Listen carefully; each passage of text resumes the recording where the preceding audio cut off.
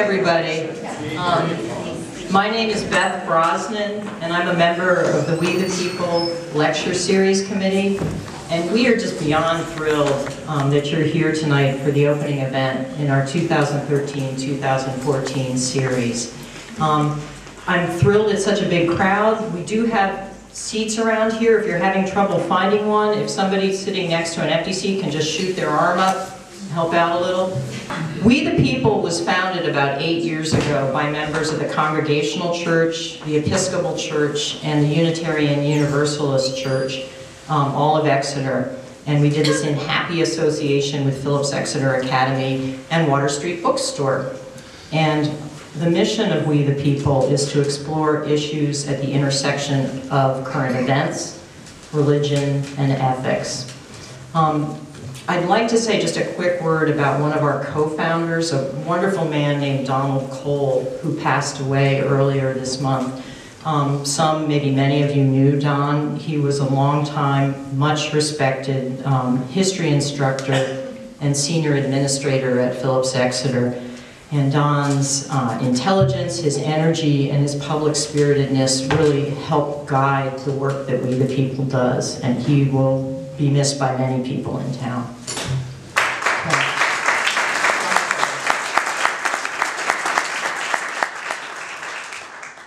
Okay, I'd also like to give you a quick preview of coming attractions.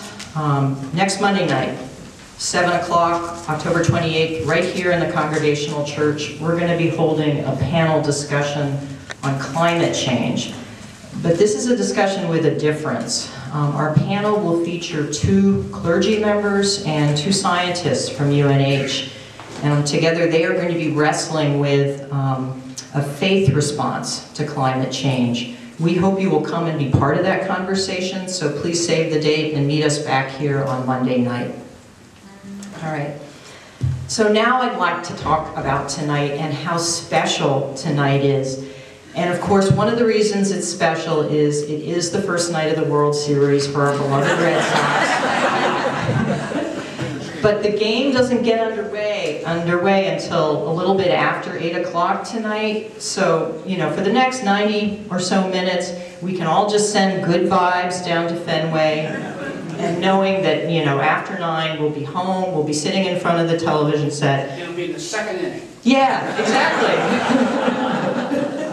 And we can cheer on the Red Sox versus the Cardinals. But right now, we get to cheer on a different kind of a heavy hitter. I think really one of America's preeminent journalists. And I don't think it's hyperbole to say that our guest, Hedrick Smith, is the David Ortiz and the Shane, help me out, Victorino, of American journalism. When it comes to the big stories and the big issues of our time, Hedrick Smith can swing for the fences. So, over the 5 decades of his career, first with the New York Times and then with PBS, Hedrick Smith has reported on everything. Everything. By everything, I mean the Civil Rights Movement, the Vietnam War, the Cold War and the fall of the Soviet Union, the rise of terrorism, education reform, the state of healthcare in America. Oh, and Duke Ellington and Dave Brubeck? Yeah. That's an extremely partial list of the subjects that Hedrick Smith has tackled. And during that time, he's won not 1, but 2 Pulitzer Prizes. The first as part of a team at the New York Times for their work on the Pentagon Papers, and the second for international reporting for his work as Moscow bureau chief with the New York Times. His frontline documentaries have won 2 Emmys, and his books, The Russians and The Power Game, How Washington Works, were both huge and hugely influential bestsellers. So we've all benefited many times over from the breadth of Hedrick Smith's experience and his curiosity, and from the depth of his research and reporting. And I think we are particularly lucky that he's devoted the last several years to exploring an issue that many of us are living out on a daily basis. And that's a rise in income inequality in America and a decline in the fortunes of our middle class. He's produced a book, a wonderful book, a riveting book, a very readable book, which examines the structural causes, both political and economic, that underlie these changes, and many of them going back decades. But he also looks ahead and suggests how we can replace our current state of constant conflict with a renewed sense of common purpose. I'm basically stealing his words here. Common purpose and a commitment to the common welfare. So lucky us, tonight Hedrick Smith is here to talk to us about his book, and then we'll open the floor up for maybe 30 to 40 minutes of questions. And then following the talk, thanks to our partners, Water Street Bookstore, we have many copies of Who Stole the American Dream here, and Hedrick Smith has agreed to hang around to sign books, to meet with you and talk with you. Let's get the party started. Ladies and gentlemen, Hedrick Smith.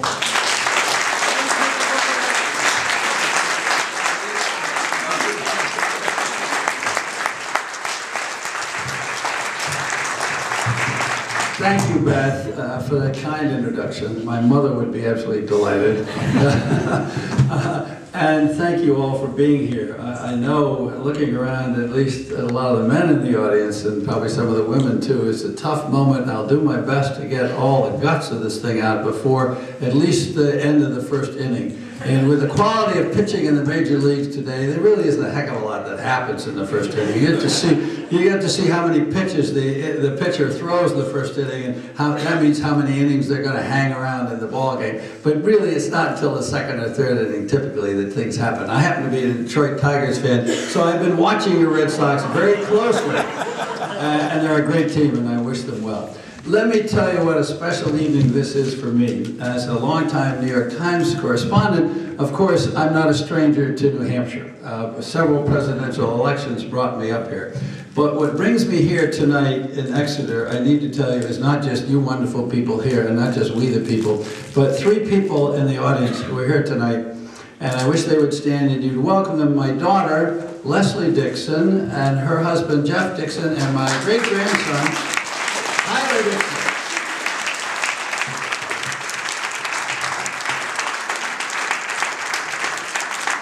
and they're here not because they're traveling with me, but because I'm spending the night in their home on 23 Brentwood Road, right here in Exeter. So they're from Exeter, and my daughter went to, and Jeff went to New Hampshire College, which has now been, I discovered this week, you never told me, Southern New Hampshire University, which I've now found out. They both went there, and then Leslie went on and got an MBA from UNH. So, and I was just at UNH this afternoon. Leslie met me up there. So I'm feeling thrilled myself and very much at home to be here. And I wish I could continue in this light, merry vein. But, well, I will for a moment. When you think about the predicament America is in today, and I don't mean just the 16-day government showdown and the polarization in Congress and the dysfunction of our political system, all of which we need to think about and talk about. I mean the much longer problem that has been developing in this country of the enormous inequality of income and the influence of money in our political system and the influence of gerrymandering, which has created some of the polarization that exists in our political system.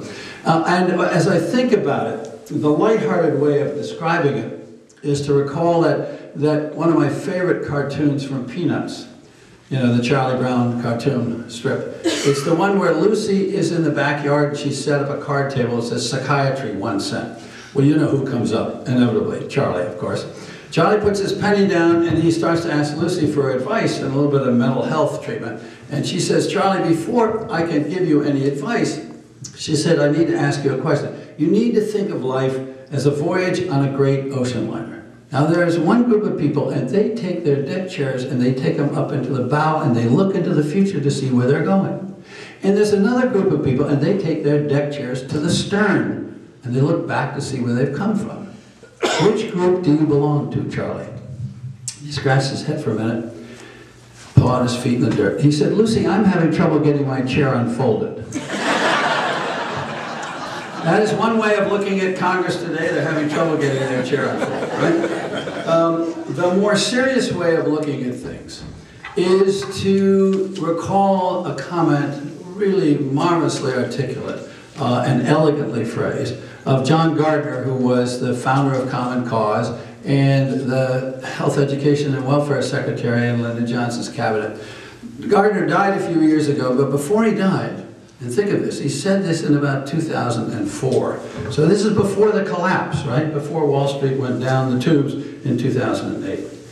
What he said was this: we are treading the edge of a precipice here.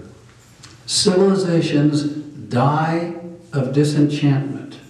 If enough people doubt their society, the whole venture falls apart. If enough people doubt their society, the whole venture falls apart. We must never let anger, fashionable cynicism, or political partisanship blur our vision on that point. We must not despair of the Republic.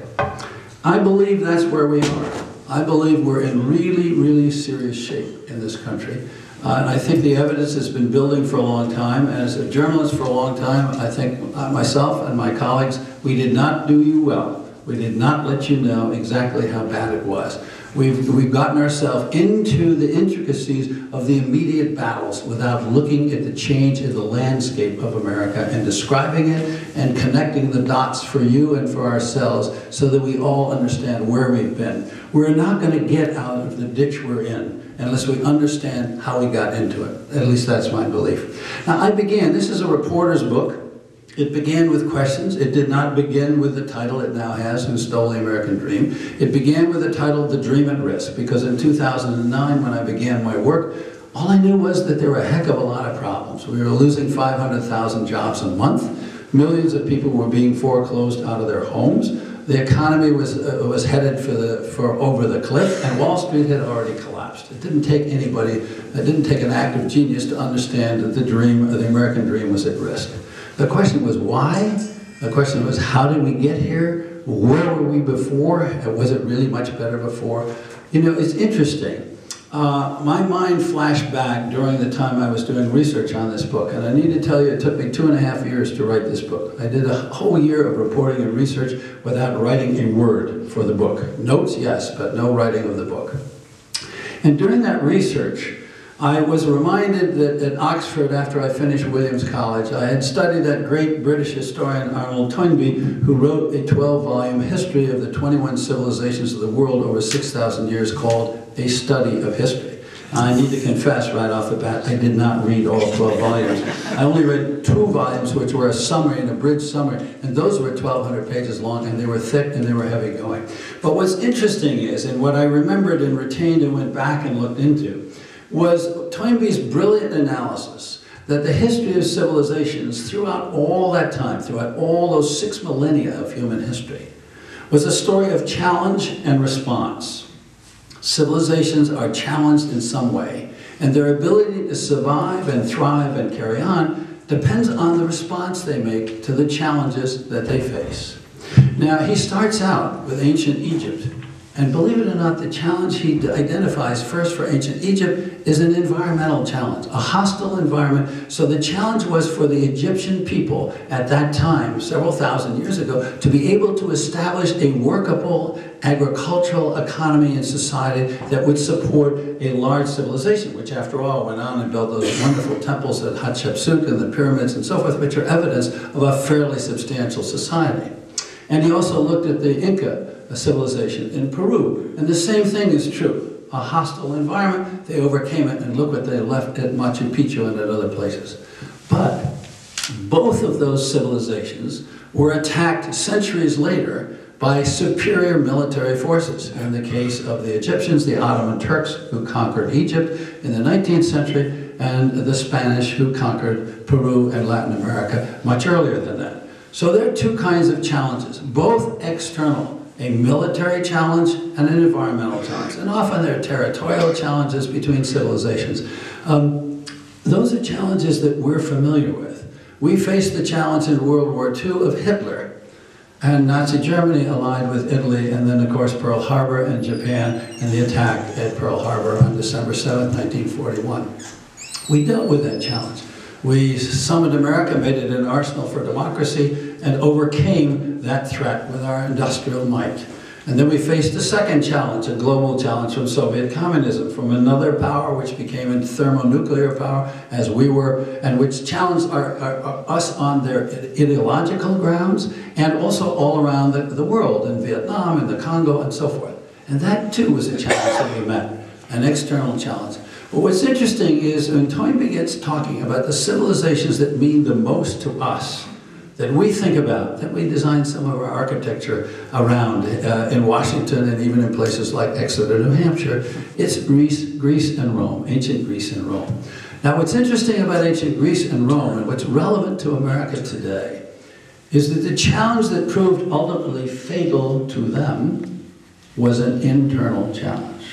The Greek city-states fell to war among themselves over international commerce, and they collapsed from within, and they were taken over by the Roman civilization and the Hellenic civilization. And Rome too fell victim to those internal fights. We know about Caesar being killed by Brutus, and then Caesar's being fought by Pompey, and it goes on until you finally have a breakdown in the center of this great empire that is Rome.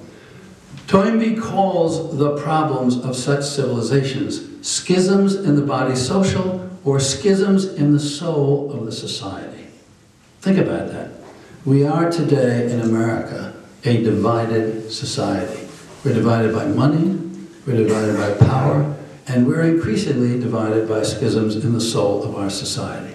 So the history that he's talking about and the warning that he's giving us as he writes that history is very relevant to us today. And then there was that fellow, Abraham Lincoln, who said, "A house divided cannot stand."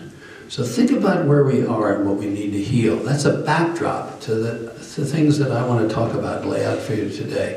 So my book actually begins with Toynbee, and then it wanders through the Middle West and talks to Pam Scholl and Mike Hughes, who got jobs in the 1970s when they came out of high school and had very successful middle-class careers for 35 years, and then their plant shut down. And I won't tell you their story since then, but their lives have unraveled, you can imagine.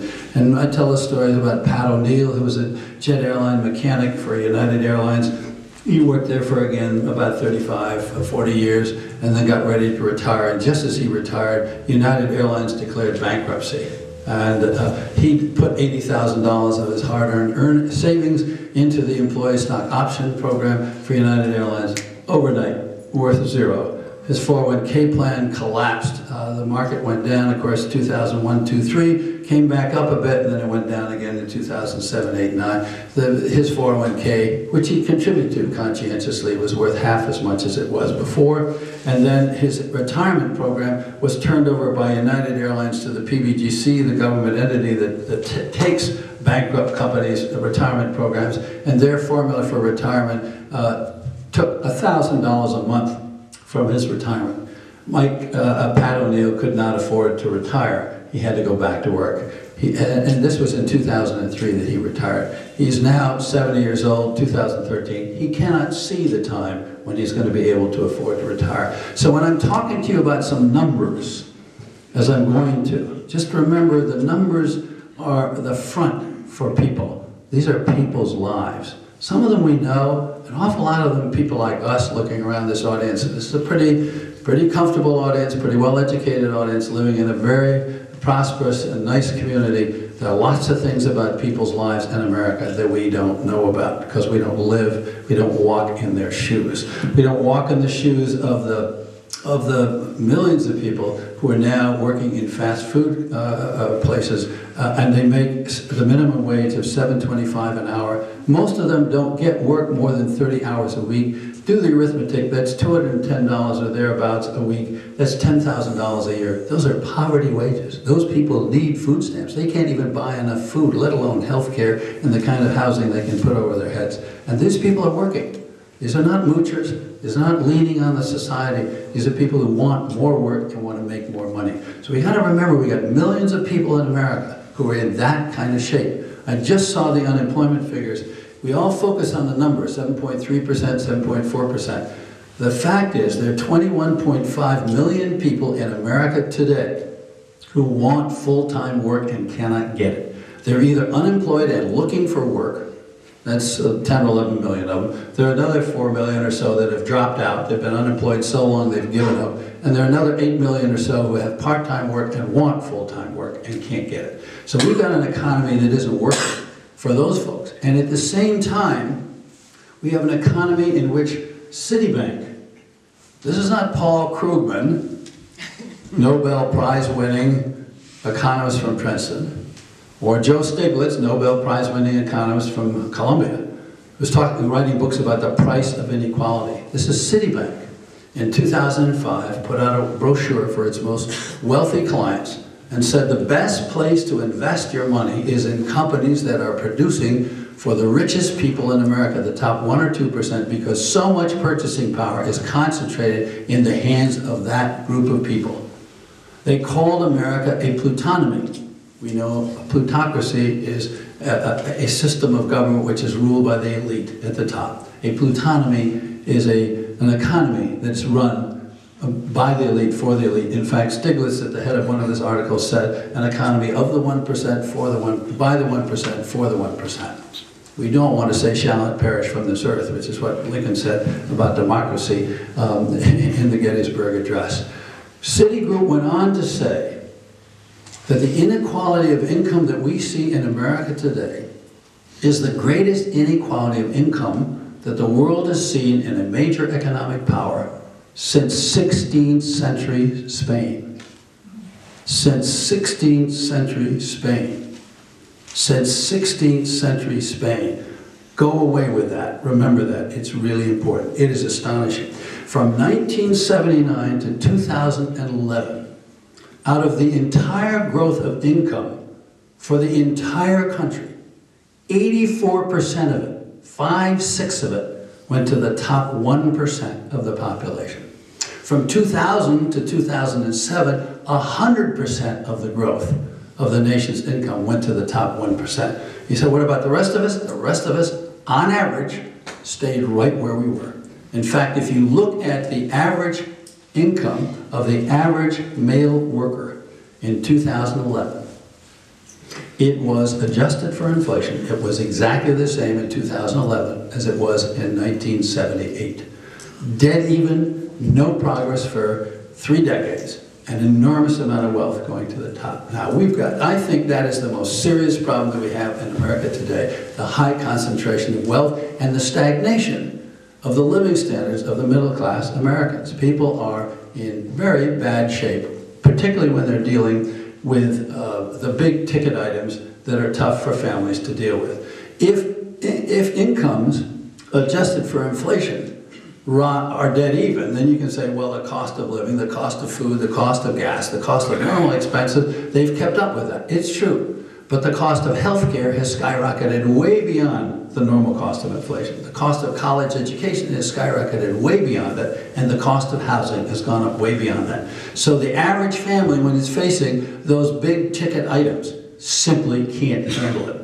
And all kinds of consequences flow from that. So I was looking at these facts and listening to the stories of Pam Scholl and Mike Hughes and Pat O'Neill and lots of other people, and saying, you know, I don't remember it being this way when I came out of Williams College in the middle 50s and served my 3 years in the Air Force and then did a year of graduate study at Oxford University and so forth. I don't remember it being this way, but I've got a lot of white hair, and people with white hair have a tendency to remember things in the old days as being a lot rosier than in fact they really were. So I thought I'd better go back and check and see whether or not in fact what I'm remembering, this widely shared prosperity, was in fact the case. Well, when I got back there, I found some very interesting things. If you look at the rise in the productivity of the American workforce from the end of World War II until the middle 70s, it virtually doubled. It rose 97%. And if you look at the median household income, the income of the people right in the absolute middle of American society, it rose 95%. 97% increase in productivity, 95% increase in the average standard of living. Dollar for dollar, the growth of the economy, the efficiency of the economy, the profits of American corporations were being passed through to everybody. Now, economists like to break the population down and analyze it in terms of quintiles, the top 20%, second 20%, so on down, bottom 20%. When they go back and look at this period, what they find out, and the graphs show it. Every single one of the quintiles showed fairly comparable growth in income over that 30-year period, all the way down, up and down the line. In fact, the fourth and fifth quintiles, the bottom two quintiles, showed more percentage gain in average income growth than the rest of them. And the one at the top actually showed slower income growth than the rest of them. So over that period, we had a slight convergence, not much, a slight convergence in incomes from the top to the middle to the bottom. This is not to say we didn't have inequality of income. Charlie Wilson, who ran General Motors, made 35 or 40 times as much as the average worker in General Motors. And that was fairly typical among the equivalent of Fortune 500 companies at that time. So there was inequality. Charlie Wilson's interesting. Charlie Wilson made $600,000 a year. Translated into modern economics, today he would make $5 million a year. $5 million a year? You couldn't be the head of 7-Eleven for $5 million a year in the American economy today. If a CEO like Blank Flying at Goldman Sachs and Michael Eisner at Disney and Sandy Weil at Citigroup, if you weren't making $100 or $200 million, you were a piker. Okay? So that tells you something is out of whack between Charlie Wilson. He was running the largest corporation in America, the most important business in America. Things are out of whack. And I told you before, the average person, the average male is not making anything more today in inflation-adjusted terms. So what was going on back there? Why was Charlie Wilson not making more money? And why were the average people doing as well? And why were all those quintiles moving up together? Well, I came to the conclusion after doing a lot of research and interviewing people and reading books that there were really two things at work that were really important. One was that we had a very politically activist middle class in America during the 50s, 60s, and 70s. If I say to you the civil rights movement, it'll ring a bell. Martin Luther King, freedom rides, sit-ins, all that kind of stuff. It's the 1960s, where Negroes in America are pushing for more rights. They weren't particularly economic rights, although in the end Martin Luther King was really demonstrating for jobs, as well as for the right to vote and the right to eat at lunch counters and so forth. There was a women's movement. 50 years ago, Betty Friedan wrote The Feminine Mystique. Women said it was unfair that they should make 41 cents on the dollar for the same work that men were doing. And they demonstrated. And they went braless. They did all kinds of things to tell people, this is wrong and we're protesting it. And we want you to know about it and we're going to be in your faces about it until it changes. In 1963, 50 years ago, John F. Kennedy signed one of the first pieces of legislation that tried to move us towards more equality in income between the genders. We're not there yet. Women are still making only 70 cents on the dollar for men, but that's a lot better than 41 cents. But the point was, they were out there, agitating, aggravated, pushing us, and moving the society. There was a consumers movement. Ralph Nader wrote a famous book, Unsafe at Any Speed, and he said Detroit is producing cars that are causing accidents. The brakes don't work, something's wrong with the axles, the wheels come off, the tires explode, something goes wrong, we've got to fix it. Business is producing stuff that's not working for people. And by the way, the pharmaceutical companies are not producing drugs that are exactly safe. So we got to put more heat on the Food and Drug Administration to check drugs and more pressure on the Department of Agriculture to inspect meat and poultry. A whole lot of things. If you go into a store today and you pick up a product and you turn it over on the back, as I'm sure at least half of this audience does, and maybe better than half of this audience does, if you look at the contents, you can thank those people in the consumers movement in the 1960s and 70s because they were the ones who insisted that products be fairly labeled. Also that the packaging be fair, that you didn't have a huge package for a tiny little, remember candy bars? My God, there was a moment when the candy bar packages got enormous and the Heath bar kept shrinking and the Mounds bar kept shrinking and the package got bigger, you know? And they said, wait a second, that's not fair, that's dishonest, let's make it more honest. So there's a consumers movement and they have an impact. There's a labor movement that's very powerful. And they're negotiating with U.S. Steel or General Motors or General Electric, and they're saying, you know, we're going to sign a contract. You don't want to have any strikes? Charlie Wilson at General Motors in 1948 said, we don't want any more strikes. Let's get back to making cars and making money. And Walter Reuther at the United Auto Workers said, okay, Mr. Wilson, we'll do that. But we want a 5-year agreement. We want a 2 or 3% pay raise each year. We would like a health benefit. They already had some. We'd like a health benefit, and we'd like a lifetime pension of some kind. was the first. It's called the Treaty of Detroit. Actually, it became a model for the rest of the auto industry, for the steel industry, and actually became a model for many non-union plants all across the country. There were millions of non-union workers that benefited from the social compact that was negotiated basically between the United Auto Workers and General Motors. So we had that going on. And people ask me at times, what do you mean when you say the American dream? Do you mean the Horatio Alger dream, I can go from the bottom to the top? Do you mean the immigrant's dream, I can come from Greece or Vietnam or Mexico or Central America and come to America and do better? Or do you mean something else? I mean the middle class dream. The middle class dream in the 50s and 60s and 70s was a steady job, rising income through your lifetime, not dramatic for most people, but rising income, assuming that your skills got better and your talents were worth something more and your experience was worth something more to your employer, a health benefit, and a lifetime pension. Do you know that in 1980, which is not so long ago, and looking around this room, there may be some people in this room who can remember that as well as me, 84% of the people, excuse me, 84% of the people who worked for companies of more than 100 employees had guaranteed lifetime pensions from their employers. A check from the day you retired till the day you died, a monthly check from your employer. Today that number is 30%. And the only reason it's 30% because there's still so many old guys around, but as they die off, that number is going to keep going down. And 70% of those workers had fully paid employer health insurance, and today that number is 18%. So that's what underpinned the dream of the middle class. Steady job, those benefits, enough money to make a down payment on your home, and pay for 30 years, pay off your mortgage, own your home. So in retirement, you had a castle of your own, you had a place you could retreat to. Maybe you sold it and went to Florida, but you could buy another one, maybe for less. So that's what you had, and you had the hope that your kids would be better. That's the dream that I'm talking about. And that's the dream that millions of Americans enjoyed. And they enjoyed it largely because there was an aggressive engagement of average Americans in all these movements. And add to that the environmental movement, and add to that the peace movement on the Vietnam War. People demanded something. I remember talking to Bill Ruckelshaus at one point about the Environmental Protection Agency. You know, there was a demonstration on Earth Day in 1970. Do you know how many people in America went and demonstrated? And probably people in this room had demonstrated. Show of hands. How many people? Yeah, look at this. Okay. 20 million Americans demonstrated on Earth Day 1970. It was nearly 10% of the population of the country. They were either out on the streets or on college campuses or in shopping malls or on radio or on television, talkathons, you name it. Within a year, within 1 year, Congress passed 7 major pieces of environmental legislation. The Clean Air Act, the Clean Water Act, the Anti-Toxic Substance Act, the Safe Drinking Water Act, 3 or 4 more. And they were all signed by that great environmentalist Richard Nixon. So I said to Ruckelshaus, Bill Ruckelshaus, who was the first head of EPA, I said, tell me about Nixon. I did a documentary several years ago for Frontline called Poison Waters about Chesapeake Bay and Puget Sound. So I was interviewing Ruckelshaus. I said, did Nixon really believe in that stuff? Or what about Nixon?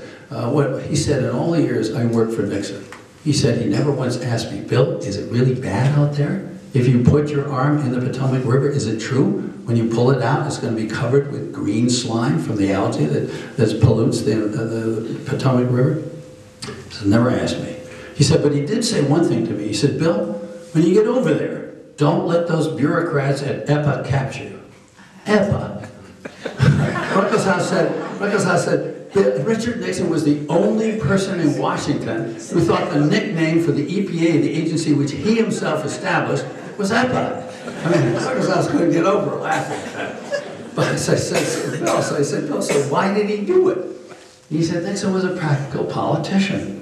He said the people demanded it. We had to respond. That's how democracy is supposed to work. Now, if you took high school and college history when I did, that sounds normal. But if you're watching politics today, the idea that the people demanded it and Washington responds and that's how democracy works, it sounds like you're describing another country. It certainly doesn't sound like you're describing America, right? Sadly. Anyway, so we had these powerful movements, and at the same time we had something very interesting. And one of the people who's here tonight, it particularly pleases me. It's a woman who teaches ethics and business and philosophy at Exeter. And one of the interesting things to me is the change in the ethics of business leaders in America.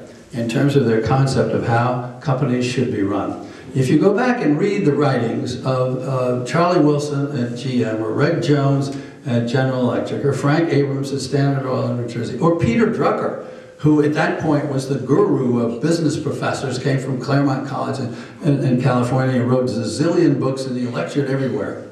What they said was, it was the responsibility, in fact they used the term, it was the sacred trust of the CEO of a company to support and balance the interests of all the parties that had a stake in the corporation and its success, the stakeholders. We had in America at that time what economists now call stakeholder capitalism.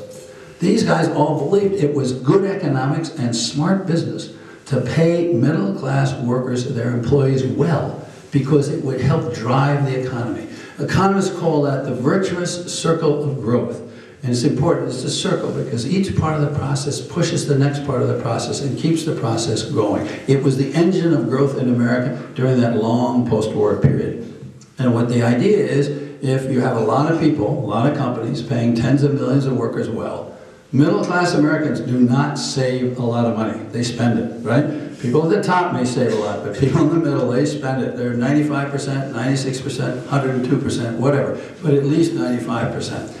That is what drives the growth in the economy. That steady, powerful, robust consumer demand, which forces automakers and cell phone makers and refrigerator makers and microwave oven makers and on and on and on, sock makers and jacket makers, whatever, all through the economy to increase production, to hire more people, buy more equipment, build more plants. That was the magic that made it grow. And we've broken that cycle. And I'm going to get to that. We've broken that cycle because if you don't pay people well enough, there's not enough demand. And if you look at the weakness of the American economy today, its great failure is inadequate demand. It's not inadequate capital. The idea that the job creators are the people at the top of the pyramid, we got to give them lower tax rates so they'll put money aside so we can build new factories. We're not short of capital. Business for the last 4 or 5 years has been sitting on at least $2 trillion of accumulated cash capital. And most years of the last 2 or 3 years, they've spent $500 billion a year buying back stock of their own company in order to jack up the price of the stock.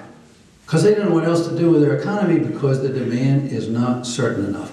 The middle class push, the push of the virtuous circle of growth is not working in the American economy. In fact, it's gotten worse with each recovery. If you go back to the period prior to 1990, it typically took the American economy between 18 and 20 months to go from the bottom of the business cycle back up to where it was when we dipped down into the business cycle in terms of unemployment. In the business downturn of 1991 to 93, it took 26 months. 18 to 20, 26 months. In the business cycle that turned down in 2000 to 2002, it took 46 months. In the current business cycle, we're now over 50 months, and nobody can see the time when we're going to get unemployment back down to the level it was in 2007. So each time it's getting longer, which tells you there's something structurally wrong inside the American economy. This is not somebody's policies in Washington. This is not something simple. This is something structurally wrong in the way we're working.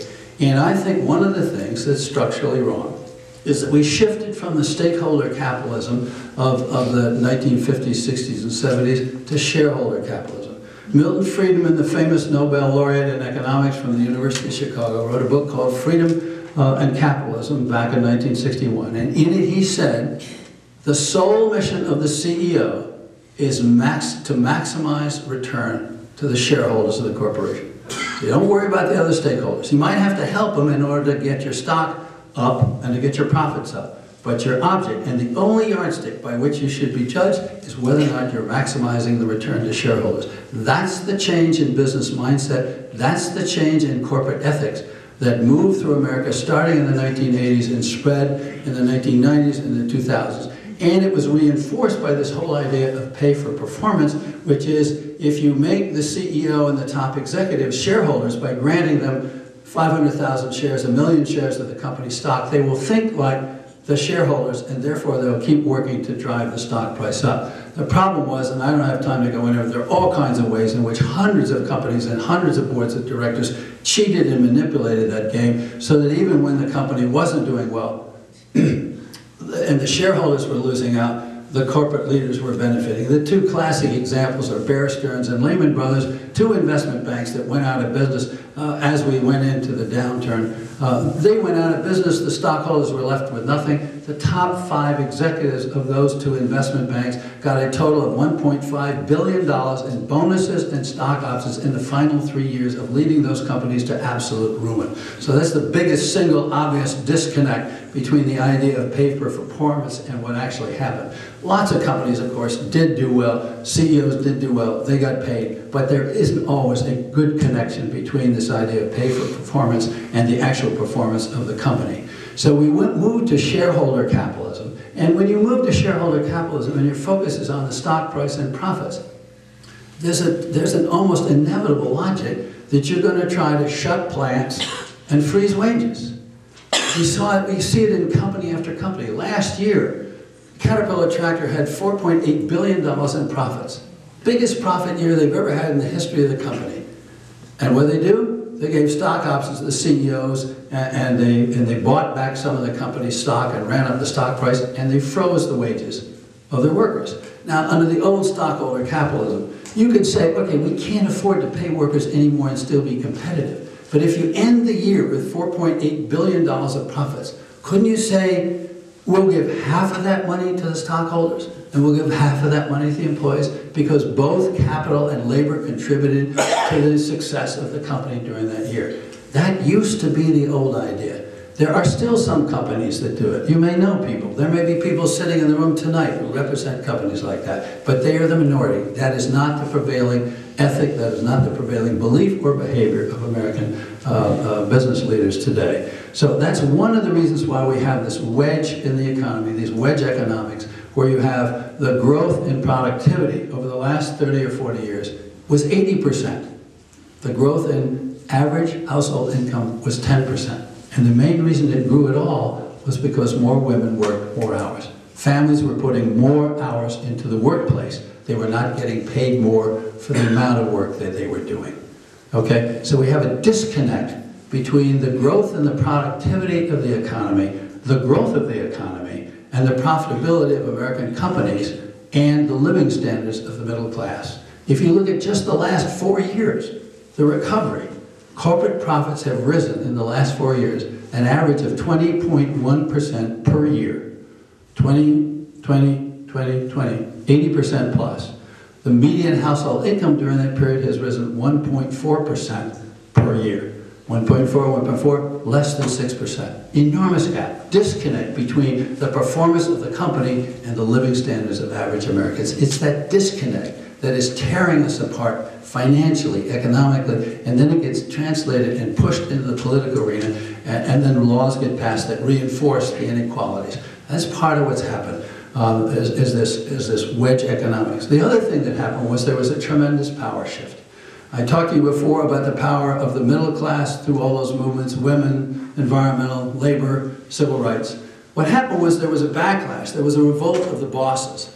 Business leaders, and it begins with Barry Goldwater in 1964, but it's mainly in the Sun Belt in that year. It takes about a decade later before you begin to see it nationally. But business leaders are starting to chafe at the power of political unions. They're very angry at the power of the consumers movement, the women's movement, the environmental movement, and they're pretty angry at the regulations that, believe it or not, Richard Nixon, a Republican president, imposed. Environmental Protection Agency, OSHA, Occupational Safety and Health Administration, Mine Safety Board, Traffic Safety. Nixon put in more regulatory regimes to control, to curb the excesses of American capitalism, believing in capitalism and thinking if it's fairer, if it's run better, if it's regulated sensibly, it will actually be more successful. We'll have a more robust capital. This wasn't anti-capitalist legislation, at least not in Nixon's mind, nor in the mind of Pat Moynihan and others who were advising him in the White House.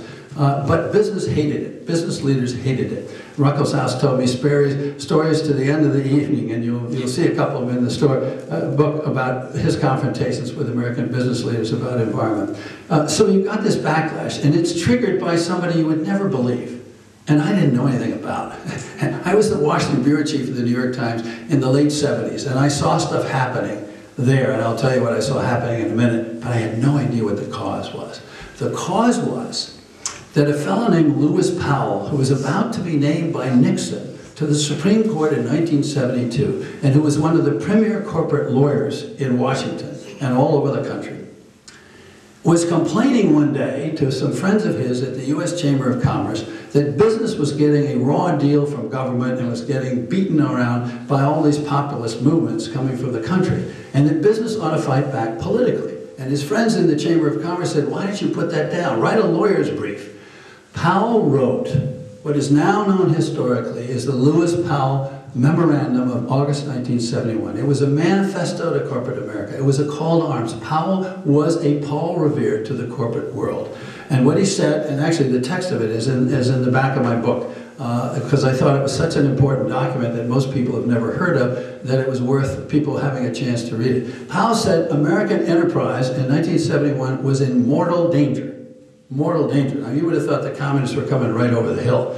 You could say they were on the defensive, they were taking a licking, they were getting hit about the chops, but they were hardly in mortal danger. But anyway, he thought they were in mortal danger, and he said, business, you've got to rally, you've got to organize, you've got to get into the political arena, you've got to go after your political enemies aggressively, fight them, pool your money. Think political action committees, campaign donations, lobbying, so you've got to pool your money, and you've got to come up with a long-term game plan.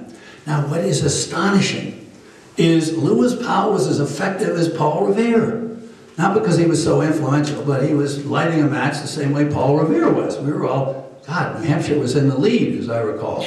Down there, you know, fighting the British. And Revere was awakening not just people in Lexington and Concord, but up here, you know, in Plymouth and Portsmouth and so forth. Anyway, he said, you got to do this. When Powell wrote, there was no business roundtable. Does that mean anything to you all? Business Roundtable is the single most potent political force of corporate America in Washington today. It is so powerful, it is hard to imagine that it never existed at one point in American history. But in 1971, there was none. 4 months after Powell wrote his memo, it was created. When Powell wrote his memo, there were 175 companies, only 175 companies that had offices in Washington. Within 8 years, before Reagan was elected, there were 2,425. There were 50,000 people working for business trade associations. There were 9,000 corporate lobbyists, registered corporate lobbyists. There are lots of other lobbyists who are registered, but these are registered. They can go up 130 to 1 for every member of Congress. 8,000 corporate PR people. Unbelievable. There was an army. I call it Powell's Army. Well, I didn't even know Powell's Army existed when I was running the Washington Bureau of the New York Times, and nobody else did. Nobody in my bureau did, nobody in the Washington Post did, nobody in the Wall Street Journal did. In fact, most of them don't even know it today. Because I've given talks to Washington journalists, and I talked to one group of 50 with Jim Lehrer from the NewsHour and who runs Face the Nation, Mark Shields. Only one out of about 50 reporters there had ever heard of the Powell memo, okay? So it's astonishing. I can see somebody being astonished right back there. I was astonished too. Unbelievable. Anyway, they go to work. Now, they go to work before you thought they went to work. Like everybody else, as a busy, focused, attentive New York Times reporter, I figured it was Reagan that really bent the curve of history, right? The pivotal Congress in the last 50 years was under Jimmy Carter with the Democrats in control of both houses of Congress. It is the Congress of 1978. So the Powell memo blew my mind. I didn't know about it. And then discovering this blew my mind. And I was both excited and embarrassed. Excited to discover it, embarrassed to have to admit to myself I didn't know it at the time. Labor and the consumer movement thought they were going to get laws that would help them. They never got out of the Congress. No Consumer Protection Bureau, no laws for labor. What happens was the 401k plan gets written. Business goes on the offensive. 401k plan represents hundreds of billions of dollars being shifted, the cost of retirement being shifted from the corporate books to the pocketbooks and checkbooks of ordinary people. Hundreds of billions of dollars a year. The corporate bankruptcy law was changed. Me go, my eyes glaze over. Terribly complicated thing, but it shows up when a whole bunch of steel companies go bankrupt in the 1990s and a whole bunch of airlines go bankrupt in 2000. Why? Because the new law left management in control of the old company. The old management was left in control, and what they were able to do by going bankrupt was to rip up their contracts with labor unions and to write off all kinds of employee costs, which cost middle-class workers billions of dollars in almost every one of those big bankruptcies that occurred. Wall Street bankers said, we can't loan to people of poor risk unless we can charge higher interest rates. At that time, in 1978, there were state usury laws that put limits on the interest rates you could charge for mortgage loans, car loans, student loans, credit cards, whatever. They passed a law, it ended the usury laws, and it set up the subprime crisis, because the subprime crisis depended on being able to charge very high interest rates. Now, there were more changes that came under Reagan that were important too, but it began there in 1978. Deregulation began, serious deregulation began in 1978, the trucking and the telecommunications industry. Carter wanted to increase corporate taxes to help balance the budget by 2%, not much, just want to raise it by 2%. When the tax bill came back from Congress and the Powell Army got done with it, it was lowered by 2%. Carter wanted to close loopholes for the wealthy in the tax system. The loopholes were never closed. When it came back, the capital gains rate was dropped from 48% to 28%. Now that's at 1978. It's the single biggest drop in the capital gains rate, in the tax rate, in the last 50 years. Now, who benefits from that? Everybody who invests who benefits from that. But you need to know that 50% of the capital gains in the stock market today are enjoyed by the top 1%. Okay, shouldn't be any great surprise given some of the other things about the top 1%. So back then there were a whole bunch of decisions. I talked to Arthur Levitt, who went to Williams College with me. He was then president of the American Stock Exchange. I said, Arthur, what do you get out of this session of Congress that's sort of ending? And there were two of them together. There was 77, 78, and then there was 79, 80, and it continued in the second Congress. And he said, well, we found out in business that if we get down and get in the political arena, we can get what we want. We can spend a few $1 million lobbying, and we can get all kinds of laws changed that really work for us. And if you look over time and see what's happened over the last 30 or 40 years, you can see it very clearly. I don't know if you remember, the maximum marginal tax rate under Dwight Eisenhower was what? Do you remember? 92%. Good for you. 92%. Unbelievable. If you're a multimillionaire and you made another $1 million, you got to keep 80,000, and the government got 920,000. Somehow we still had an economy that grew better than recently, right? We got dropped under Kennedy to 77%. And then it went all the way to Reagan, and then it dropped to 35%. It's bounced around since then, it's back up to around 40%. For the last decade, in the 2000s, the maximum marginal tax rate has been 35% under both Bush and Obama, until it just got kicked up this last January. We had the lowest national growth rate. If you go back to the Eisenhower-Kennedy period, when the maximum marginal tax rate was up there at 77 to 92%, we had growth rates yearly on the average of 3% or more. Sure, we had downturns, and then we had above 3%, but it averaged out 3%, 3 to 4%. So maximum marginal tax rates on personal taxes, maybe on corporate taxes it's different, but on personal taxes, it has no connection whatsoever to growth, despite what economists, journalists, and politicians tell you. There's just no connection. But you see the tax rates coming down over this period after the bosses revolt. And then you see the tax rate that everybody has to pay. Those fast food workers have to pay it, how little they make. The payroll tax that funds Social Security and Medicare, it gets doubled. So the tax rate at the bottom is going up, percentage-wise, dramatically. And the tax rate at the top is coming down, percentage-wise, dramatically. The estate tax is coming down. The amount of what has to be taxed, the size of the estate is shrinking, and the amount of the tax is coming down. So the top 1 or 2% that are affected by the estate tax are benefiting, and the minimum wage, which is the floor underneath the economy, is slowing down in its growth. And today, the minimum wage, adjusted for inflation, is equivalent to where it was below where it was, 25% below where it was in 1968.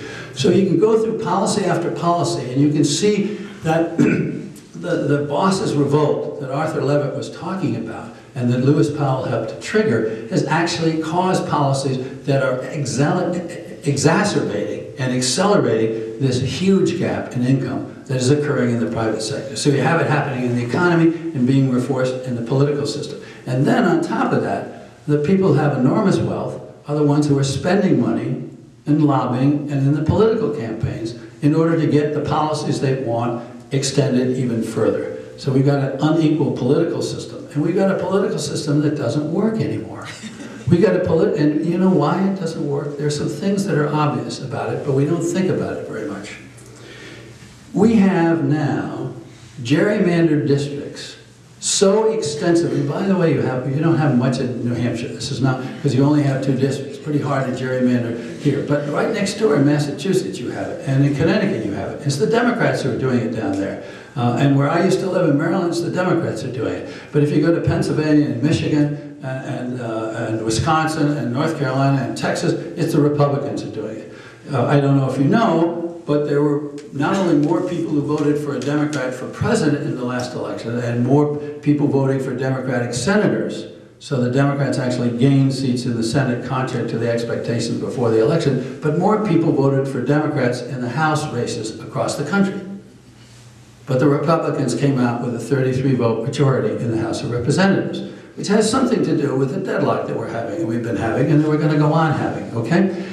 The problem is that you've now got computer software, which is so sophisticated that they can literally draw district lines, and this is not just Congress, this is your state legislative districts as well. So closely they can tell you which house on the block ought to be in this district or the next district in order to maximize the gain for this party or that party. And part of what happens is the parties concede seats to the other party. If you're in Michigan and you're a Republican governor and a Republican legislature, you acknowledge that you're not going to win the seats in central Detroit. There's not much of central Detroit left, but what there is left, you know, is largely minority and poor, and it's going to go Democratic. So you say, okay, we'll give the Democrats the 3 seats in the center of Detroit, but we're going to grab the suburbs and attach them to rural parts of the state, and we're going to make sure those are Republican districts.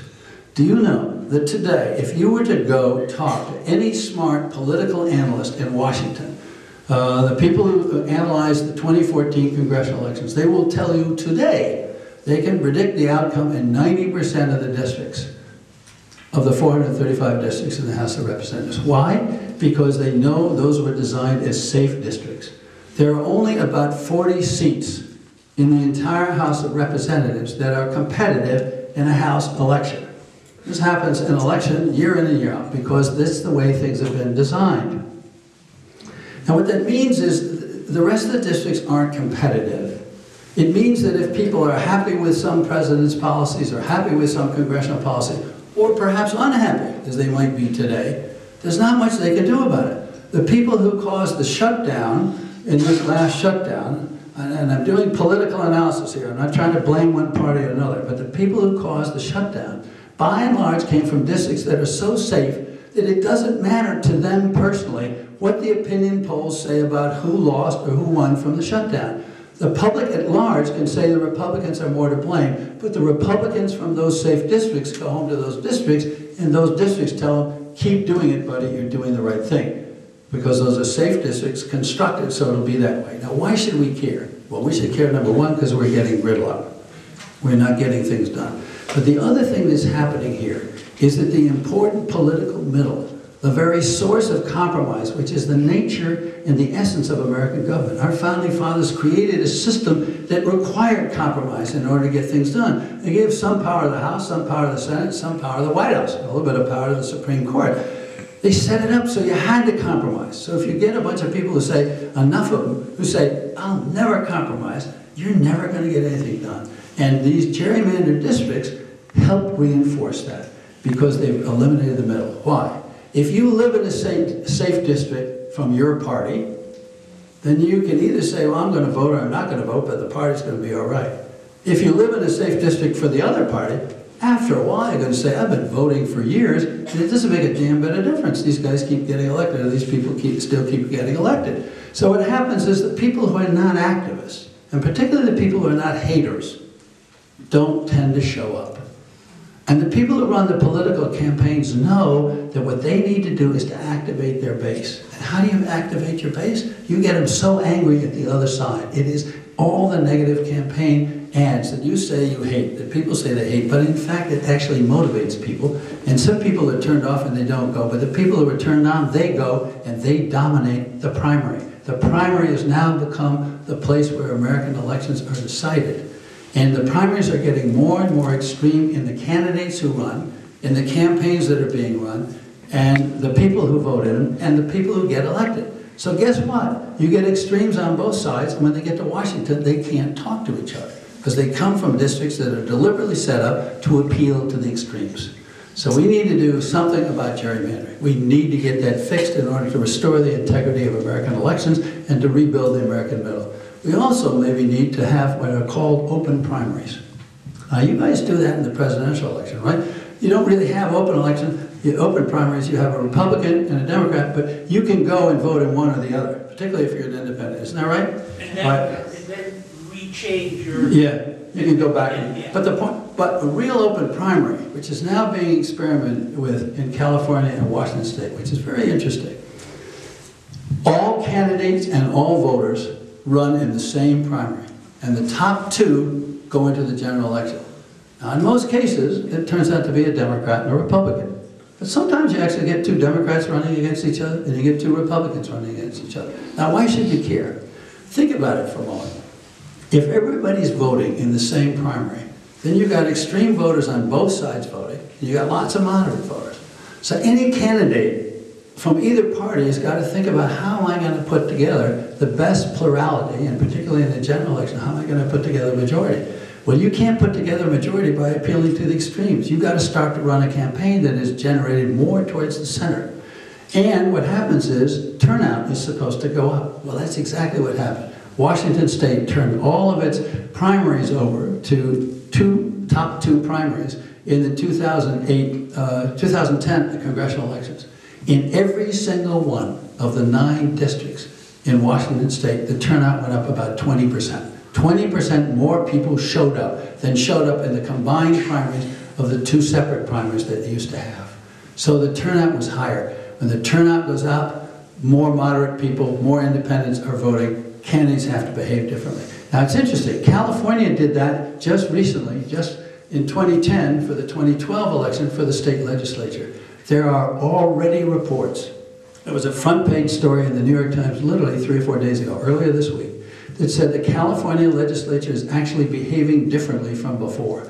In the first place, the party lineup may not be different, but the kinds of people who are Democrats and Republicans in the California legislature are different than they were before. They're less extreme than they were before, and they're able to get more legislation passed. The record of this particular California legislature is better than it was for the last 10 years. And there's some other examples that I cite in my book that are historic, that show historically when you have open primaries and you have competitive races and voters have a genuine choice every 2 years in the House and in the state legislature, that you begin to get a different caliber of politician elected, you get a different caliber of political debate, and you get something done in American democracy that we need.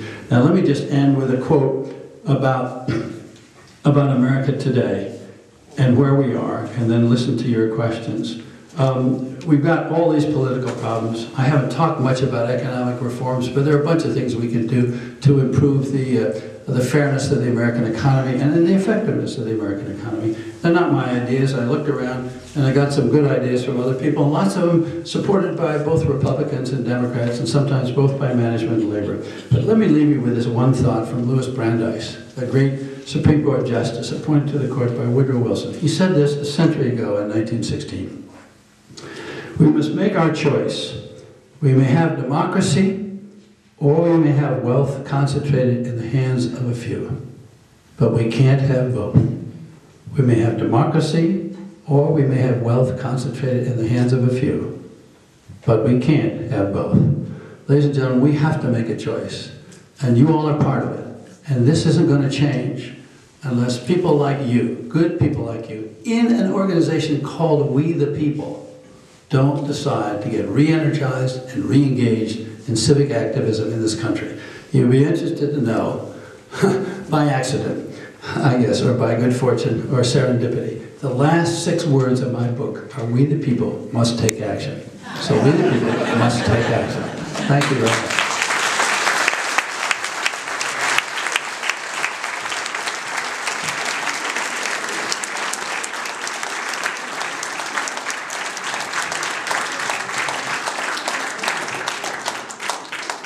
And I have 3 chapters on the offshoring of jobs in America, one about blue-collar jobs, one about knowledge economy jobs, and one about the importing of foreign knowledge workers through H-1B visas. No, it's very important.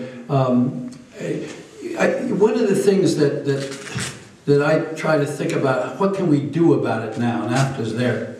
We can not negotiate the Trans-Pacific Partnership stupidly and make the same kinds of mistakes that we made in NAFTA. There's no question about that. And Washington, and particularly the Obama administration, needs to hear from people about that. But one of the things we can do basically is to stop something that is just not very sensible, and that is the tax rate on American companies who move production overseas and make profits overseas is much, much lower than the tax rate is on companies that operate inside America. That's crazy. I don't know of any other country in the world that does that.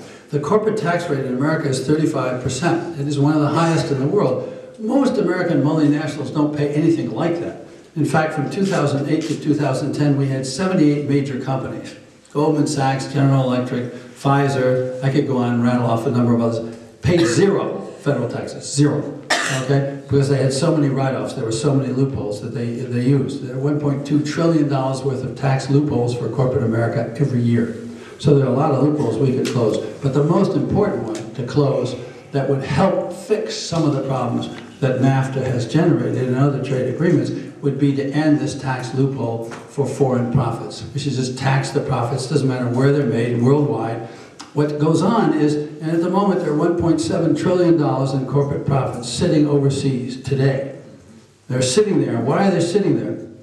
They could either take that money and spend it to build more plants overseas, or they could repatriate it and bring it back. But if they bring it back, they have to pay the full tax rate. So what they do is they accumulate a whole lot of money, and then they get the lobby together that I was talking about, the Powell's Army lobby, and they go to Washington and they say, look, we'll bring our profits back and we'll generate jobs in America, but you got to give us what they call a tax holiday, which is a lower tax rate. It was done, $1 trillion was brought back in 2005 at a tax rate of 5.5% relative to the 35% paid, by the people who operate inside America. And then some economists went and tracked the money, and 92% of it went to shareholders and stock options for executives, and only 8% of it went into generating new jobs in America. So that's not a deal we can trust the next time it gets offered. We either got to ask for a higher tax rate, make a level tax rate all over the world, or find some way to really make sure that it generates jobs in America. We could say, okay, bring back the $1.7 trillion. How about investing that money, excuse me, in infrastructure improvements in America? Our ports, seaports, railroad lines, bridges, highways are terribly out of date and are actually costing us. The U.S. Chamber of Commerce estimates we've lost $1 trillion of growth in America because our transportation system is so outdated. Okay, there's so many inefficiencies in it. So maybe we could make a deal there. There's smart things that smart people can do, but you got to be able to sit down and talk to people without the kind of shouting we got going on in Washington today. Washington delegation. What are my thoughts about term limits for Washington delegations? I'm not a believer in term limits, and the reason I'm not is because what that does is it puts more power in the hands of congressional staff. Most members of Congress are really not worth much. Maybe I should stop there, right? But let me put it this way, they're not worth much in terms of what they can do except obstruct things, at least until they've been in Congress 3 or 4 years. They just don't know enough about how it works, and they're usually junior members of committees. The one thing they can do is block, and we've seen that. And that means that people who go there who seriously want to do something about job creation, or about education, or about health care, or about child care, any of the issues, or the environment, whatever you want to talk about, they depend enormously on the staff they hire. So if you put term limits in, by the time you get a member of Congress useful, 6 or 8 years into membership, they're out from term limits, and the new people come in, and once again, they're dependent on staff. So I think it's a chimera. I think it's a mirage that people sort of think will fix things, but in fact, it doesn't. As a matter of fact, much of the... Do you know that at the moment, 50% of the House Republican caucus has been in the Congress less than 3 years? So if you think term limits would fix that problem, I think you got to look at the problem over again. Let me go over here. It's way in the back, that gentleman there with all the stuff. Okay, we have a bunch.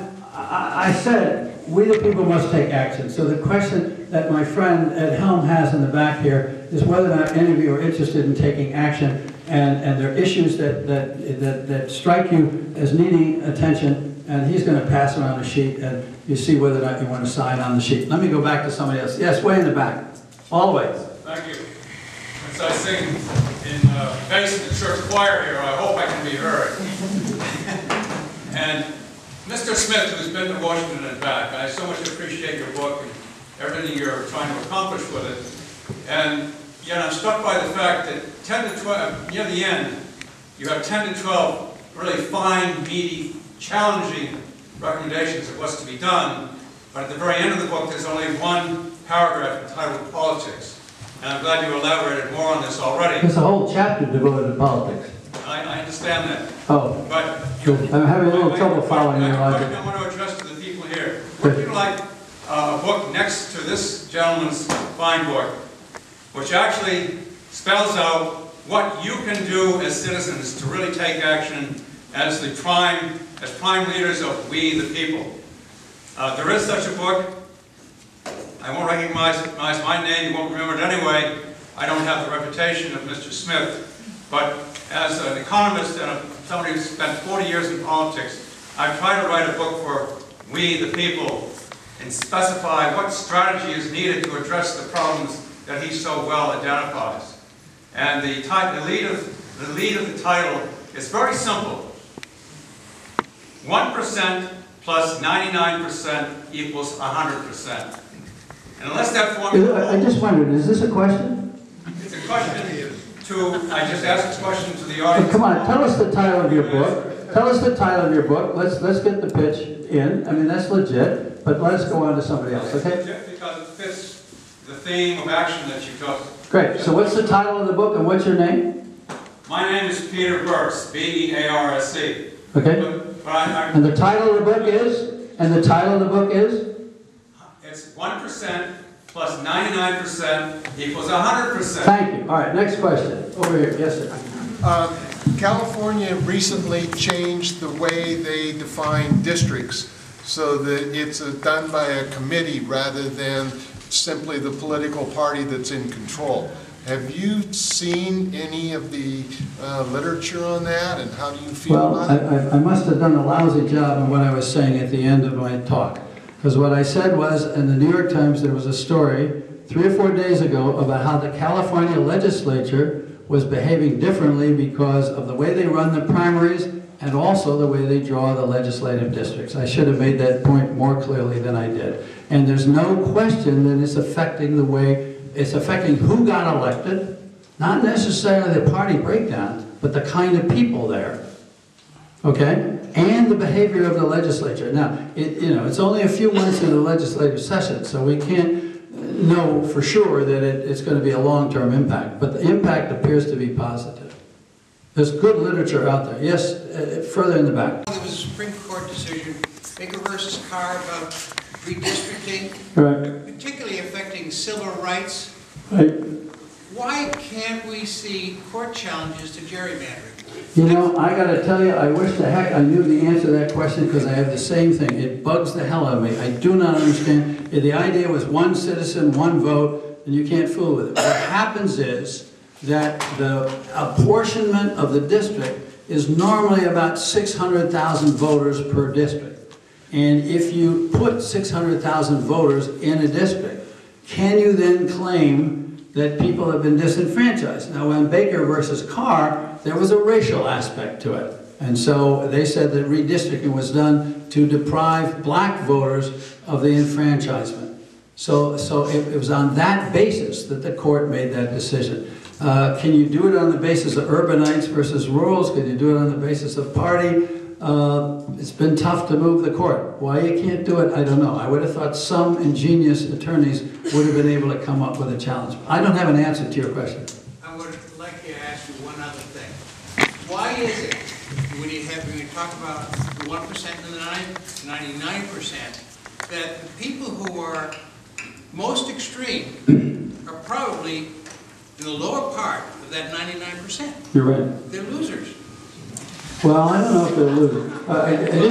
Just to help me understand what you mean by losers, do you consider those 30-hour-a-week fast food workers losers? I consider those people who are protesting to be protesting. No, I just wonder what a loser is in your lexicon. Is it somebody who's working and not making enough money?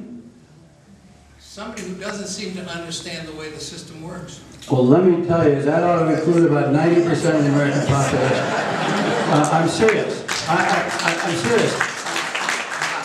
Let me be the first to admit that my own understanding of how, I spent 50 years as a reporter for a very good newspaper and working very diligently for public television. And I can tell you that I constantly had discoveries as I was writing this book. I think we all have a very inadequate understanding, almost all of us, maybe you don't, but almost all of us have a very inadequate understanding of how the system works. What we have is a whole lot of facts and a whole lot of dots, and we're not connecting the dots very well and putting them together. One of the nicest things said to me by anybody about my book was said to me by the deputy publisher of Random House. And he said, when I read your book, he said, I realized for years I'd been looking at the sky, politics being the sky, or the economy being the sky, and all I saw was stars. And now, after reading your book, I can see constellations. We're not going to be able to put things together unless we can see constellations.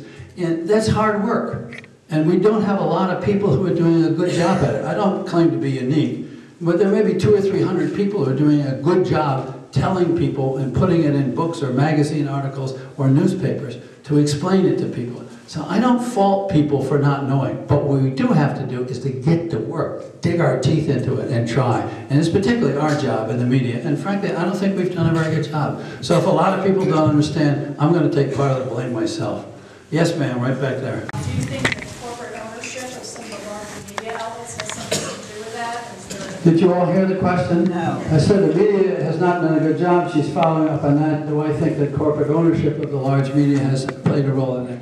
Yes, I do, but I don't think that's the fundamental problem. I think the fundamental problem is that we're skimming across the surface of the news, that we're so focused, and this is partly what you all want. I mean, seriously, I don't see a lot of people, the audience for the news hour, which is trying to do a more serious job analyzing the news, is not high. If it were a larger audience, trust me, there'd be a whole lot of cable news that would shift and do that. Everybody's trying to chase, you know, a highly fragmented audience. And we all thought if we were going to get 84 cable channels, we'd suddenly get an explosion of really great news. Well, what we have is it's a mile wide and a centimeter deep, if that deep. So I think part of it is, and the shrinking economics of the news business are terrible. I was just down at the Concord Monitor yesterday, and I walked through the city room. I met with a couple of people on the editorial board, and it broke my heart to see how many empty desks there were at the Concord Monitor. And then I talked to a friend of mine who used to run the science group, producers and reporters for CNN. And I ran into him one day about 2 years ago, and he looked awful. I said, what happened? He said, we all just got fired. I said, what do you mean we all just got fired? He said, CNN just cut all 6 people in its science group. Now that doesn't mean CNN is never going to cover a science story.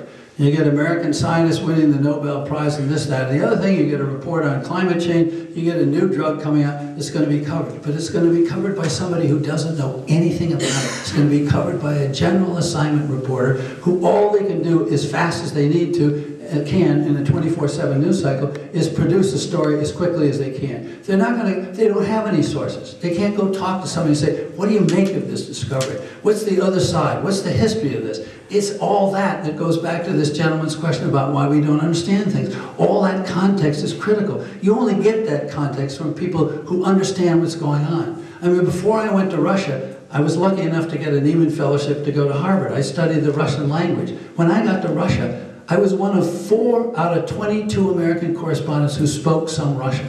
The other 18 didn't have any Russian. How the hell do you cover Russia? At that point in the Cold War, the most important country to us in the world, and the reporters for major news organizations don't speak the language. And that's when the news business was rich.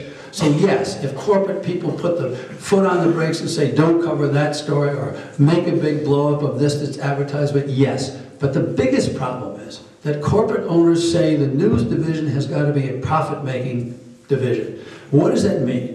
For television, it means the most eyeballs. What does that mean? It means sensational news. Don't give us boring, intelligent news that is not going to get us a lot of eyeballs. So the biggest problem is the profit motive. It's not it's not the suppression of news. I'm not saying that's not a problem. Yes, it's a problem. We need to stand up and fight about it. But the biggest problem is the shrinking of the dollar that's going into the news hole, and corporations saying, you got to make it a profit in the news division, which means you got to do something sensational. It's gotcha news. It's not real revelation. Anybody over here? Yes, ma'am.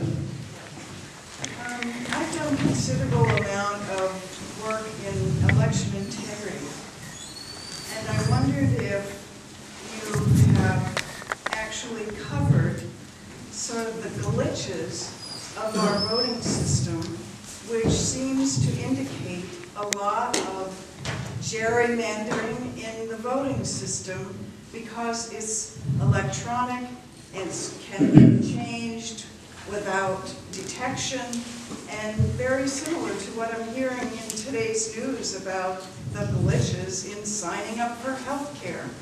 I'm wondering if you have actually highlighted that particular sensational news when we come around to the annual voting, because that's all we have.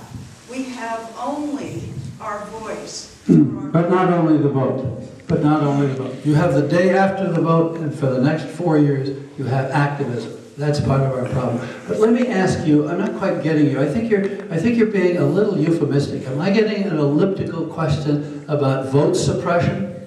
Not vote suppression. Oh. Vote glitches and vote... You mean like hanging chads? More. Oh, come on, tell me. Stop teasing me. Tell me what you mean. What? Vote tampering. Electronic. So come on, keep coming. Now, who are you talking about? Let's get it out. I'm a reporter. I want to know the facts. So vote tampering electronically. So that There's no question that that's going on, okay, and there's so no. If we are then suppressed in our vote, then how can we? Oh, you're not all. Wait a second. You just jumped a million miles. You just jumped over the moon. Just say that there is vote tampering going on doesn't mean we're all being tampered. It means somebody's being tampered. But it doesn't mean we're all being tampered. And you're starting to say, if we're all being tampered, why should we vote, or how can we vote? Come on, that's not logical. You're taking. People are actually understanding that the government is very corrupt. And one of the most important base things is that our vote is corrupted. Okay, by whom? Here in New Hampshire? It has happened. And it's happened where? New Hampshire has a very good voting. And where has it happened in New Hampshire? I mean, I don't know New Hampshire. I don't spend a lot of time up here. There are people here who know. So where's it happened in New Hampshire? There are many people that have done many studies about what's happened in New Hampshire, but other states as well. And what have they concluded? Let's look at the national elections that have occurred and the vote tampering that has gone on nationwide to make it appear that there are certain places that have voted certain ways. Well, I got to tell you, ma'am, I'm a reporter, and I got to know an awful lot more facts about what you're talking about. Wait a second. In order to take your question in a way that I can answer it, my impression, and I haven't specialized in that, so if you ask me what have I done, I plead guilty. I haven't done anything particularly on that. There are a lot of other issues I have done something on. But my impression from reading people who are good, who follow elections closely, is that there's a far greater distortion, A, through gerrymandering itself, and B, through vote suppression. There's a tremendous problem with vote suppression in a number of states. And it's being done year in and year out. The number of days people can vote, absentee ballots, people being disqualified. You know, I don't know whether or not that's what you're talking about, tampering. It sounds to me as though you're talking about people's votes not being counted. I mean, your language is really elliptical in terms of being very specific. Let me move on over here. Yes, sir. If you were redesigning the American tax system, what are the major changes you would make? Well, number one, I'd lower the corporate tax rate by, say, 5%, so that the corporations in America were paying a lower rate, which would hopefully encourage them to generate some more jobs. I would close maybe half of the $1.2 trillion in loopholes in the corporate tax system, so that we were stopping giveaways to mega agricultural corporations, to pharmaceutical corporations, to defense contractors, to the oil depletion allowances, that kind of stuff. I would do that. The second thing is, I would probably do what Warren Buffett suggested. I would have a millionaire surtax or a billionaire surtax on top of what we have now. You know, people don't realize this. The tax take in America, per capita, is at its lowest level in 60 years. We didn't have an onerous tax system. That's not what we believe. That's not what our rhetoric is. But if you go look at the OECD, the 34-nation group that studies the economics of the most advanced nations in the world, the United States tax take is from individuals is the lowest, the third lowest in that group. Only Chile and Mexico are lower. So if you were worried about America becoming a banana republic in terms of taxes, we're there, okay? So I think there's things we could do there in the personal tax system. But I think the first thing I would tackle would be the corporate tax system. I think we could do some very intelligent things that would both raise revenue and actually make the economy fairer and more competitive globally. And we can't get to that point. Yes, sir, you've been very patient. Thank you. The political system is so stacked. What would you think? I mean, I'm trying to get people for the last 2 or 3 years of my activity to take responsibility for their votes. We are a representative democracy. And if you don't take responsibility for what you've done, then we'll never change. What would you think of third parties, independent parties, or independent candidates, third party candidates, and giving them better access to the ballots, whether it's statewide or local election? There's a lot of talented people out there that don't get ballot access because the parties have, you know, especially here in New Hampshire, we've had a Secretary of State who's got a lifetime appointment, that are stacked, that you don't get qualified people who may not want to join the parties. They want to be independents, and you said the statistic yourself, how many independents here are in New Hampshire. That's true, including myself. Well, I don't want to cut you off, but we're getting late, but I've already given you my answer. I've already advocated already that you have an open top 2 primary, which is open to everybody. You don't have to be registered in any party to vote in an open primary like that. So I've already... I'm talking about the candidates themselves. I'm talking about candidates and voters. The same thing is true. The Libertarian candidate, the Free State candidate, the Green candidate can run right along with the Democrats and the Republicans. They don't have to get any number of signatures. They're just on the ballot. Everybody's there. They're all on the ballot. The voters are all in there. That's the nature of that primary. It allows everybody to get in there together, and the top 2 then go on to the general election. Yes, sir. Way back there. What do you think the chances are that the plutocrats, the 1%, will ever relinquish 1 inch of their ill-gotten great gains ground? And really, what are the chances in this so-called legal system? It's not really a justice system, because that kind of money will buy the lawmaking, the very things that got us to where we are. Well, my answer to your question is answered by the people in this room and in rooms like this. They aren't going to give up a damn penny unless we demand it and organize ourselves forcefully to get it done. Period.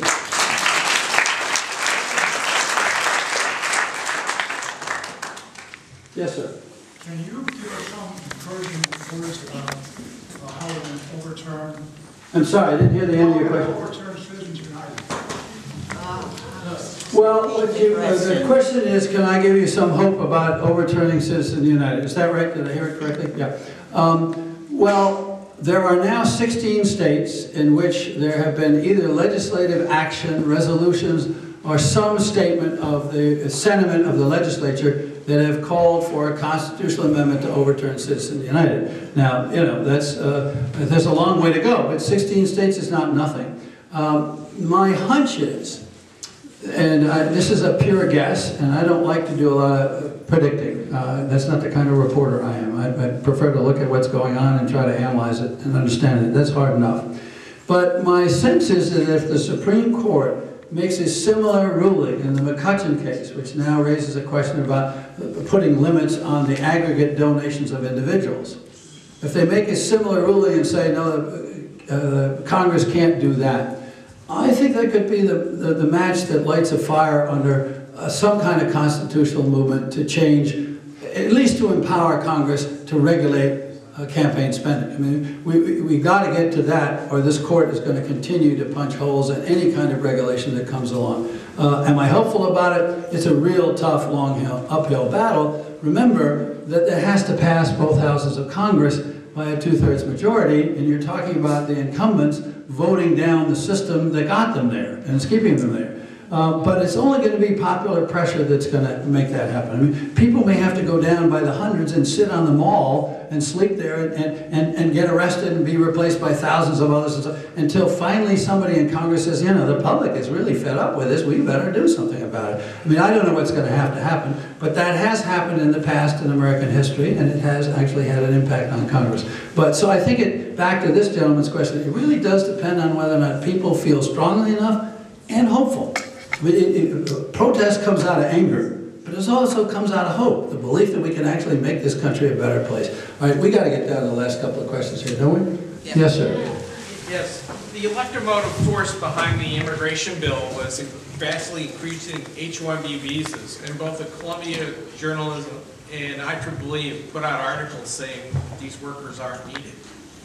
That's true. Any chance that That's this true. could get stripped off in the House? It's an awful provision. I have a whole chapter on H-1B visa workers in this country. Do you know what H-1B visa?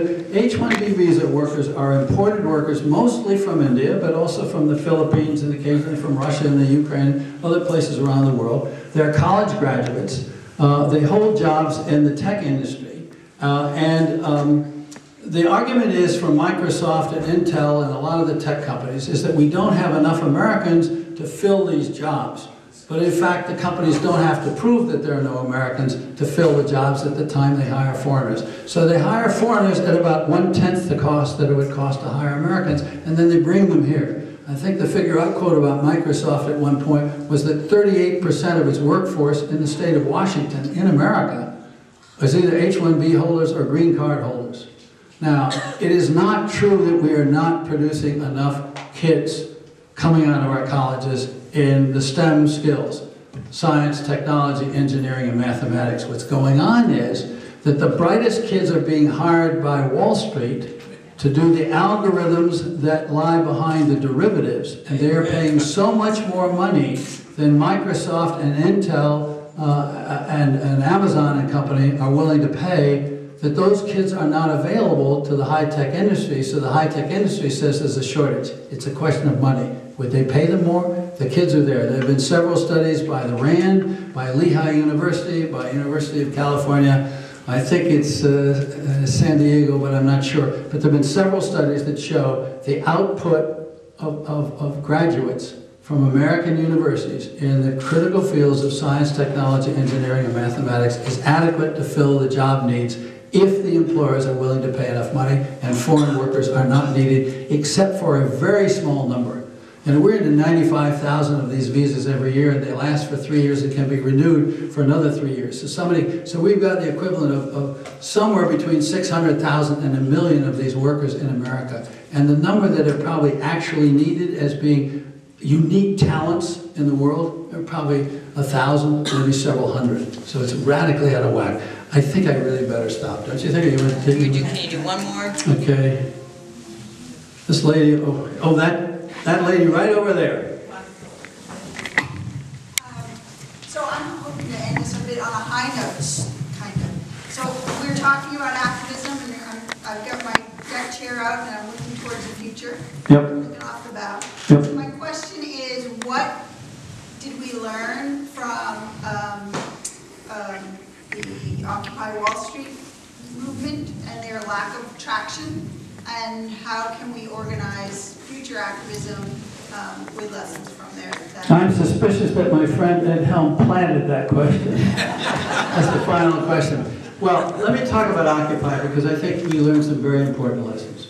If you look at Occupy and compare it, interesting now, think of the word we're using to describe it. We're not using the word Wall Street. We're not using the issue that they were protesting. We're using the word Occupy, which is a very unusual word in American politics. So if you think of the PR, that PR is not great PR, okay? There's some good Occupy people in the room tonight, But I don't think that's a great word. But the real problem with Occupy was, the positive side of it was it changed America's discourse. My friend Ed Helm behind you is wearing a button that says 99%. The language of the 99% and the 1% is now embedded in American political thinking. It's in our consciousness. And we can thank Occupy for that. They embedded that idea. That is absolutely critical. And lots of other things can come from that. But the problem with Occupy as a movement that would change America in any important ways was it didn't have leadership and it didn't have clear goals. If you went to the civil rights movement, you knew you had to talk to Martin Luther King, Andy Young, John Lewis, and there were identifiable leaders. And they literally sat down and they bargained with mayors and governors and senators and eventually with presidents, okay? So you need that kind of leadership that stands up and is counted and can speak for the movement. The second thing was they had very clear goals. In the civil rights movement, you know, they wanted to drink from the same drinking fountains. They wanted to eat at the lunch counters. They wanted to ride at the front of the buses. They wanted to be able to go into the same hotels and restaurants and on down the line. Very concrete, very specific demands. What did the Occupy Wall Street protesters stand for? A protest that Wall Street had ruined us all, taken us off the cliff. But what did they want to do about it? Did they want to shrink the size of the banks and make them so they weren't too big to fail? Did they want to limit the pay of the CEO and the top bank official? Did they want to impose a tax on stock transactions in Wall Street to raise tax money to fund food stamps or some other, to fund Obamacare or some other program? Anything. We're not clear. So one of the things we learned from Occupy is that you have to have leadership, you have to have clear goals, and you have to hang in there, okay? But then the question becomes a little bit more interesting and more complicated. Because if you look at the Tea Party was a movement that began out there. But guess what happened? When it got started, some very smart people who had been involved in political campaigns with lots of money, the Koch brothers, Freedom Works, Tea Party Patriots, other people, Dick Armey, the former House Majority Leader under Newt Gingrich, they saw, wow, this is a wave we can ride. And if we get in there and help these people, we can coach them and seed into their movement some of our ideas, some of our candidates, and get people elected. So there was a coalition that began forming. It wasn't a simple grassroots movement. Question, so why didn't Common Cause, the AFL-CIO, Americans for Democratic Action, and on and on and on the center left say, hey, this Occupy thing has triggered something. It's touched a vein of public protest. You looked at the opinion polls after it came out, and the majority of the American people agreed with what Occupy was saying about the banks. So why didn't other people jump on it? So the lesson learned is, have leaders, have clear goals, find funders, build a network, go nationwide, pick a good issue, and keep pushing. We, the people, must take action. Thank you.